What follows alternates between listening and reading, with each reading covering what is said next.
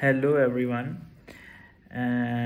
Usually I don't shoot video for any technical glitch or which a problem I face during my daily activities, but this problem took too much time, and I didn't find any related content to solve this problem on the social media or on the internet, except one Apple forum where I found the comments of someone which shared the steps how to fix this problem. So the problem is that Apple TV sometimes can freeze, and usually it in my case is happened once I tried to configure Apple TV on MDM and Jamf School.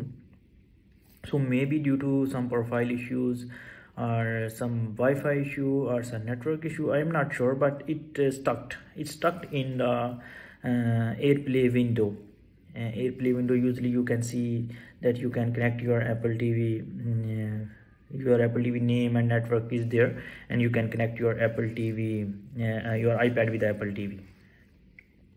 It was working for that one, that we can connect the Apple TV with the iPad, but the problem was that I cannot manage that Apple TV. Like I cannot reset it, I cannot restart it.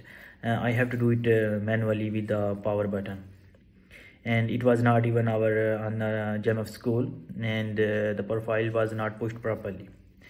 So this Apple TV is third generation Apple TV 4K. So it has only two slots. The one is for power and one is for HDMI. So there is no other option. I can reset it with the computer, and the remote, I cannot use the remote because it was totally freezed. I can just power it off and on only with the power button. So what I did, I just unplug and plug the power cable multiple times, like 5 to 6 times maybe. Plug and wait for 30 seconds maybe to be turned it on, then unplug, plug, unplug for 5 to 6 times.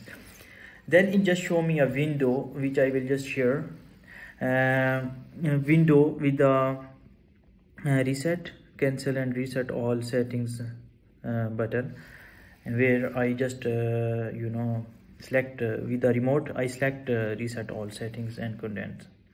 So then it asked me for the confirmation again, and then I reset it.